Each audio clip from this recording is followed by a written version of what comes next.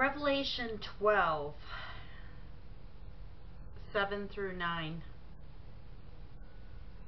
And there was war in heaven. Michael and his angels fought against the dragon, and the dragon fought and his angels, and prevailed not, neither was their place found any more in heaven. No place for them. And the great dragon was cast out, that old serpent called the devil and Satan, which deceiveth the whole world. He was cast out into the earth, and his angels were cast out with him. Okay? And some of you probably think, well, you know, those are the demons, and those are this, and those are that. We're going to get into all that. We're going to find out where disembodied spirits come from, all of that. But right now, what I just told you in the last video,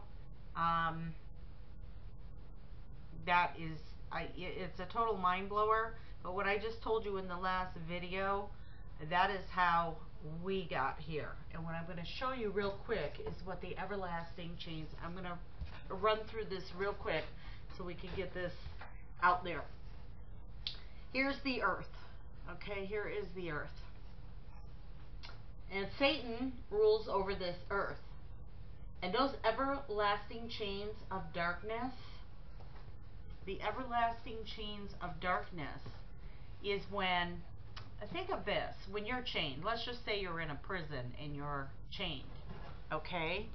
If you're chained, that means you're bound. You're kind of stuck there. You're just stuck there. You know? Being chained to something, you're not going to be able to get away from it.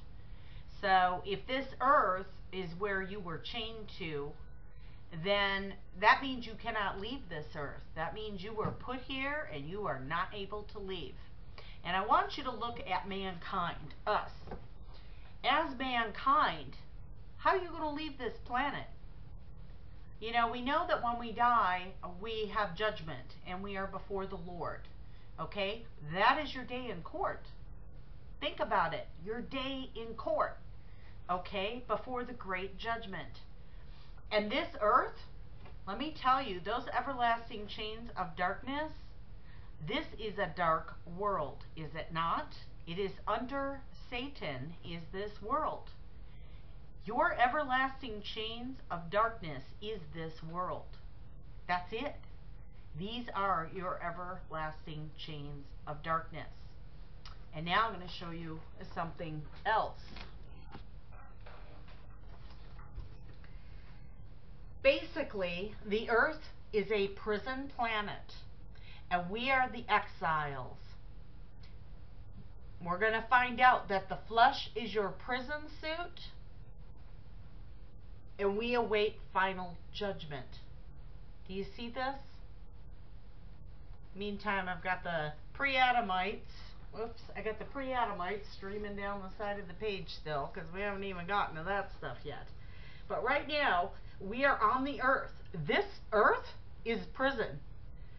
This is the holding tank, and we are the exiles. And we are here in the flesh because our flesh is our prison suit. And we await the final judgment. That is not what you've been taught in church. I'm telling you right now. But I am not the only person that knows this. I learned this from John Cluck. He's not the only person that knows this. Do you know that there are people out there that knew this? That there are people that did not want you to know this. You know why they don't want you to know this? They want you to think that you were put on this earth for you. For you. And guess what? They've given you every kind of entertainment. Have they not? They've everything.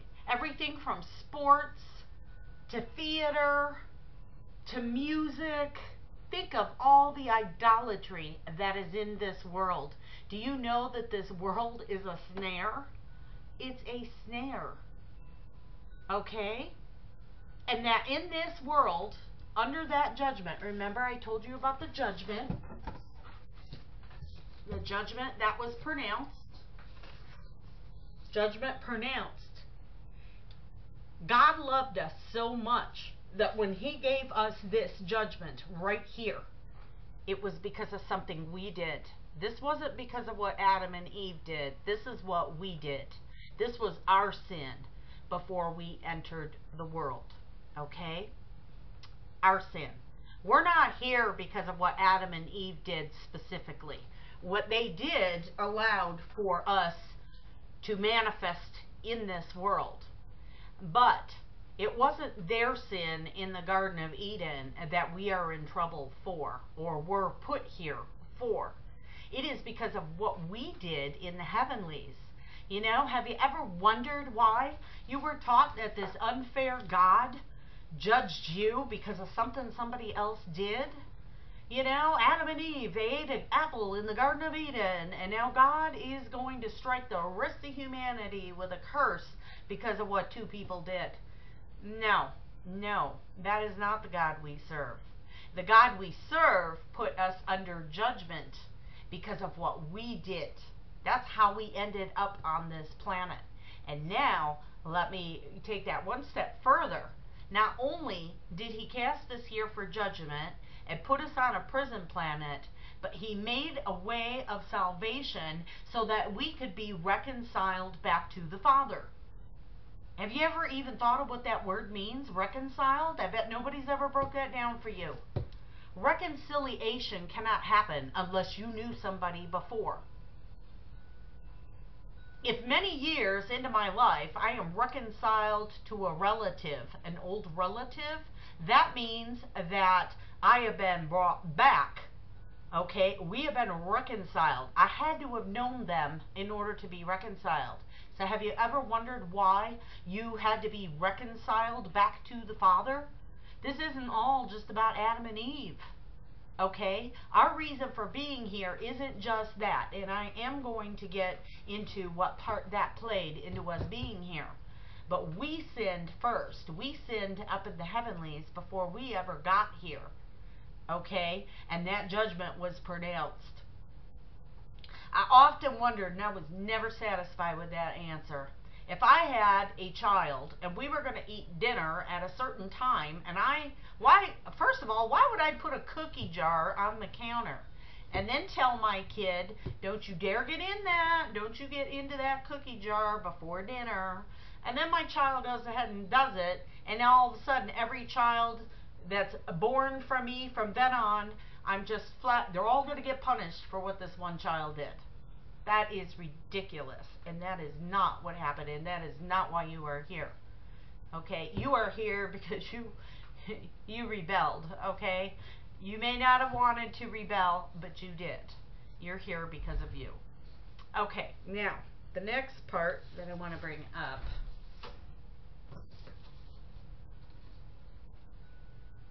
We're not going to get to Adam and Eve yet, because we're going to go through the scriptures on that one. So follow me, bear with me right now. So we are on a prison planet. We are exiles. Our flesh is our prison suit. And we're going to find out when we get into the story of Adam and Eve of how that came to be. And we await the final judgment. And I know we all can agree. We are all awaiting judgment day. Every single one of us. Okay? And now there's going to be a separation. And I believe that we are seeing that separation now. Since we are in the end of the end times, we are seeing a separation of the wheat and the tares. Okay? The wheat, those who repent and come to the truth in Jesus Christ, that's the wheat. Okay? Those that have repented before the Lord, they have changed their ways and they have come to the knowledge of the truth. See, Jesus Christ came into this world to redeem us back to the Father. It was because of him that we were able to be able to have that happen, that he was able to bridge that gap between humanity and God. We weren't just cut off because of what happened in the Garden of Eden. Trust me, we are here because of our own, partially because of our own doing. Okay? So anyway, those who repent, come to the truth in Jesus Christ, they are the wheat. They are the wheat. Okay? Those who remain in rebellion, that never come to the knowledge of the truth, but remain in rebellion, they will not repent. They hate God. They don't want anything to do with Jesus Christ. they are working wickedness in this world, those are the tares. Okay? Those are the unrepentant angels. Those are the ones that willingly fought on Lucifer's behalf. Is there any hope for them? Well, because of Jesus Christ, there is hope for all. You know, some of those people have repented. Okay? Some of those tares have repented. And yes, repentance is open to all. But guess what? Most will not. You know? Likewise, there are those people that believe they are the wheat. There are people that believe that they are the repentant ones in Jesus Christ. Because they raise their hand at some type of an event, they believe that they're saved. And they're living the same old life, doing the same old thing, involved in the same old sin, and they have not repented. Repenting doesn't just mean, you know, I'm sorry, Lord, I'm really sorry I sinned, and then go on with your life. Repentance means you do a 180. You do not go back to your old life. You don't go back to the sin you're involved in. That is true repentance. You go before the Father, and if you've got an addiction or you've got a problem, you go before the Lord and you say, Lord, take this from me. And you make that declaration, but you can do this before the Father. And we're going to get, oh my gosh, I'm going to get into all of that too. First, we're doing all the foundational work. But anyway, there are many that believe that they will see heaven and they will not.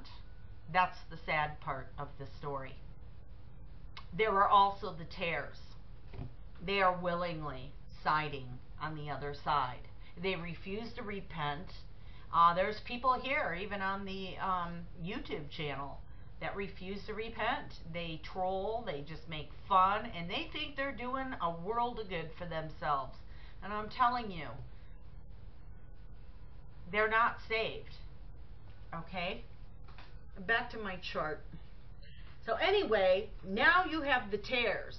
And I believe that this line of tares came from the unrepentant, the line of tares. These are the unrepentant ones, the unrepentant angels, okay, that fell. You ever hear that man is in a fallen state? Where did we fall from? Think about that. Okay. So anyway, what happens is, if they remain in rebellion until the end, they're going to be under the judgment of eternal damnation. There is no hope. It's done. Done, baby, done. Because they're going to go up before the final judgment, the final court judgment of the world, as will we. But guess what? Have you not read scriptures that said that we will judge the angels? I'm going to tell you something. The churches have taught you that, oh yeah, you know, man was made lower than the angels, but Satan was jealous of us. And that one day when we get to heaven, we're going to be judging the angels. That is a fairy tale. Okay? I'm going to explain what it's talking about. Those that come to the knowledge of the truth. Every person on this planet was in one group or the other. And when we get before judgment, we are going to be the jurors. We are going to be the jurors over the tares. Get it? These are the angels that will not repent. We're the jury. And guess what? When Satan knocks out people that claim to be Christian, he's just killing off the jury. Just like it happens in this world, it happens behind all the spiritual. So we are the jurors, because Satan knows that we are going to be reconciled back to the Father in our original glorified state. Our original glorified state. And we are going to be back with the Father as we were in the beginning, with no remembrance of this prison planet. It's done. It's done. We are not going to remember anything from this life. I'm also going to bring another thing forth. I've not heard anybody else say this, but this is my understanding too. Is that when the Bible tells you that, well, let's just go to the scripture. There is a scripture in Matthew. Matthew 22:23 through 33. I'm going to read this real quick. The same day came to him the Sadducees. Came to who? Jesus. Which say that there is no resurrection, and asked him, saying, Master, Moses said, if a man die having no children, his brother shall marry his wife, and raise up seed unto his brother. Now there were with us 7 brethren, and the first, when he had married a wife, deceased, and having no issue, left his wife unto his brother. Likewise the second also, and the third unto the 7th. 7 times, okay? This woman had been widowed 7 times, okay? She married each of the brothers. You know, this one died, she married next. He died, married the next. Okay. And at last of all, the woman died also. Therefore, in the resurrection, whose wife shall she be of the 7? Okay. For they all had her. You know, who's she going to be married to when she gets up there to heaven? Which one's going to be her husband? Therefore, okay. Jesus answered and said unto them, Ye do err. You're making a mistake.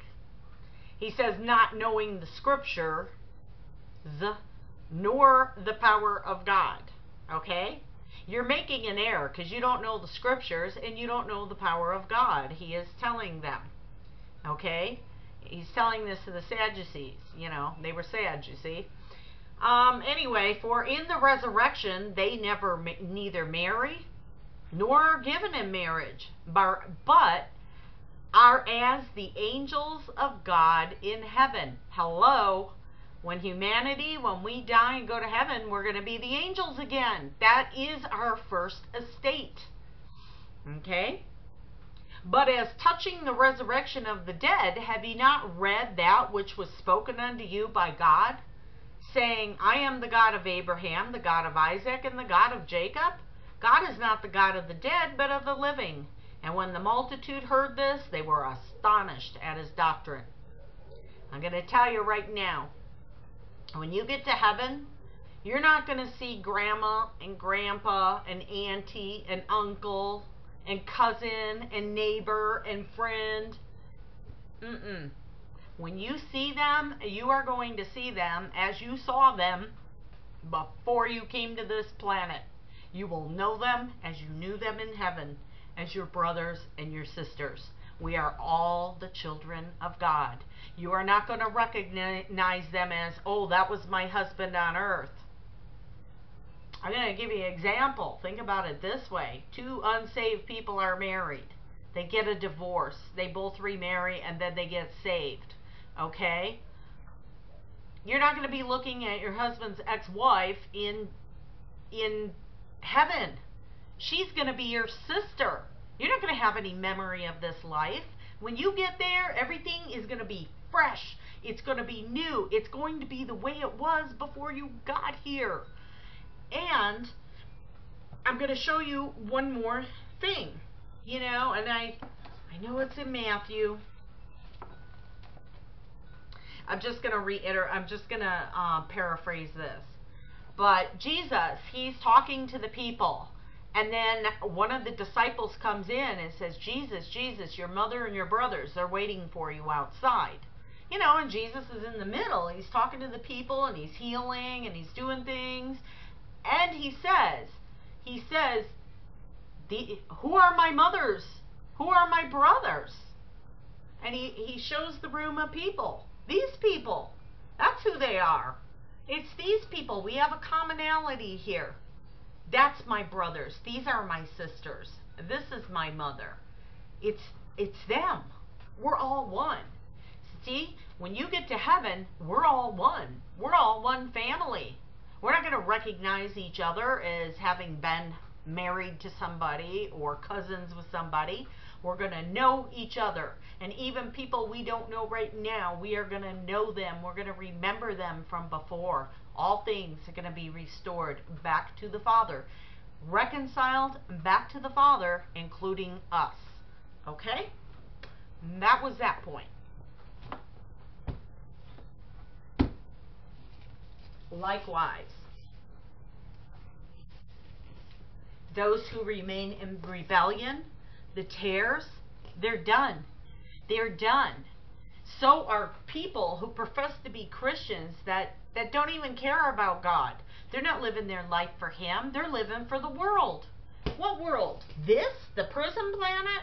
You know, when we're brought into this world, we're taught that, oh, you know, this is what you do. You go to school, you go to college, you marry, then you have a bunch of kids, and you make money, and then you put a retirement, and then you know, and it goes on and on and on, and you leave the inheritance, and then, oh, look at all the wonderful things in life, you know. I could keep taking these vacations and going to the tropics, and I'm going to go to Vegas, and I get to gamble every weekend, and oh, look at this rock show, I'm going to this concert, and this whole world is an illusion.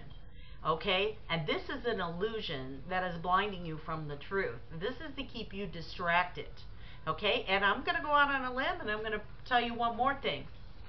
Many of us, we know about the Illuminati. We know who's running this planet. We know what's going on. We're not that dumb. We have woken up to the truth. I know my awakening was in 2008. Many of us have just woken up. I feel that there are a few more that will wake up. And there have been people that have been awake pretty much most of their lives. Okay? So we know what's going on with politics. Okay? We know Republican, Democrat, same thing. Same difference. Okay? We know that you cannot... We know... I'm going to coin a phrase that I heard from Steve Quayle. That's another good website to go to. I'm going to coin this phrase. He says, you cannot fix a spiritual problem with a political solution. Okay? I want you to remember that. You cannot fix a spiritual problem with a political solution. Okay? Alright. This world belongs to the God of this world. Small g. He is called the God of this world. Okay? We are the fallen. We were put here on this planet not for a good thing. We were never told to be fruitful and multiply. Okay? We were sent here because we did something wrong in the heavenlies. And we are on this planet being tempted by every type of wonderful thing there is. Anything that can feed the flesh. That is what this world is. Okay? And when we're born into this world, we think it's wonderful. We love the things that this world has to offer. Because let's be honest, there's a lot of cool stuff here, right? But it's a distraction. And like I was saying, you know, we know what's going on with the politics. We know that things are fixed. We know all this.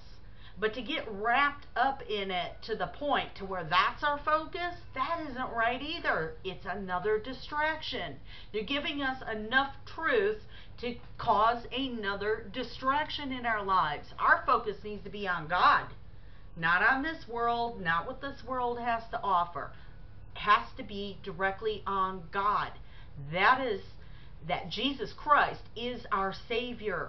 This is where our focus is. We need to get to the point where the things of this world just sicken us. Okay? We were never put here to enjoy it. We were never put here to ride around in private jets and just enjoy the life. That is a distraction of the enemy. Okay? And that is a hard thing for people to understand.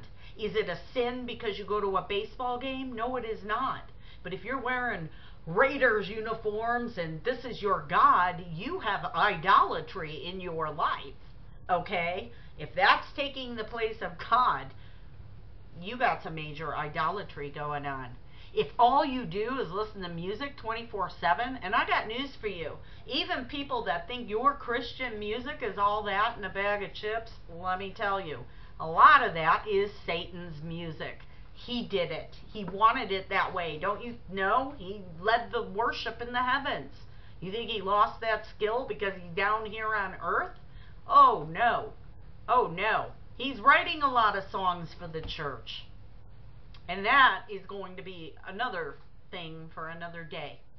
Anyway, the point that I wanted to make is that this world, we were put here under judgment. We're not here because it's a wonderful place to be.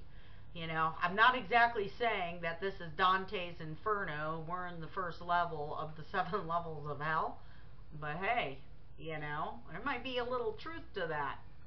Anyway, in our next segment, we are then going to get into what happened in the Garden of Eden.